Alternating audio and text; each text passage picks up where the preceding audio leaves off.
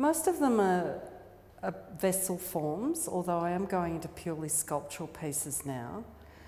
And I keep getting drawn to the vessel form, even though I get a bit off the track sometimes, because I think it's such a beautiful legacy of ceramics that we know, and it's such familiar territory. And I think they're just always beautiful, generous forms, and they could contain or hold something wonderful, or just interesting pieces to look at, and the elegance and beauty of them.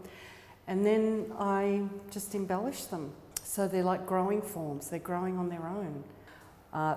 Usually I start with a basic form, and then I build up from there. There's a certain point where the plan kind of goes, and then it just becomes an intuitive thing, and I just try and get a balance or a shape, or decide where I'm going to put, say, the figure, or how I'm going to place the hands, or that sort of thing usually comes at the last minute while I'm making them.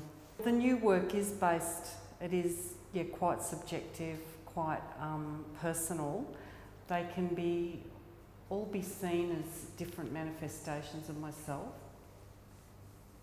and my own feelings, and particularly Grow Fin's The Little Mermaid over there. She was one of the first figurative pieces I did, and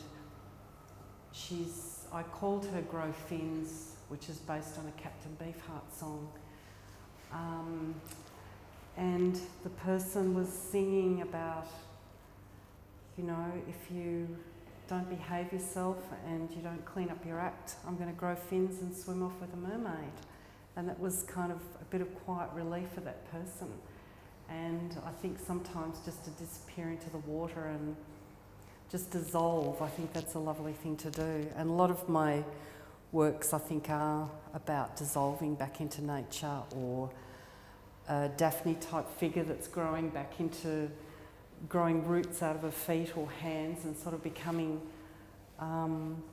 a part of the water or the earth again, which is quite a lovely feeling, really. I think I've always been drawn to the natural environment.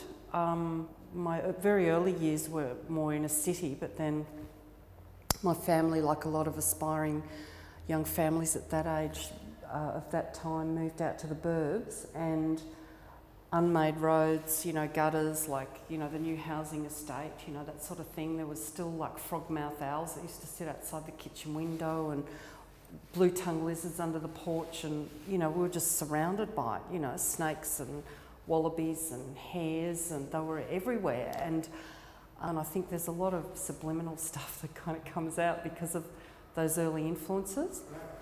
And this was done at a time, this is an older piece, and done at a time when I was particularly enamoured with pre-Columbian history. It's like a sacrificial urn. So it's like based on the pre-Columbian jaguar and the big censers, the big incense burners that they used to have in the temples at the time, where the sacrifices were made, to appease the gods and help to get rid of the horrible stench of the dried blood and the corpses, I'd imagine, too. Right. And I started getting into pierced pieces about that time too, because I like that play of just the branches and twigs and being able to see light through it, and the inside and the outside of the piece. I think that's quite interesting. That adds another dimension rather than just being a big blob.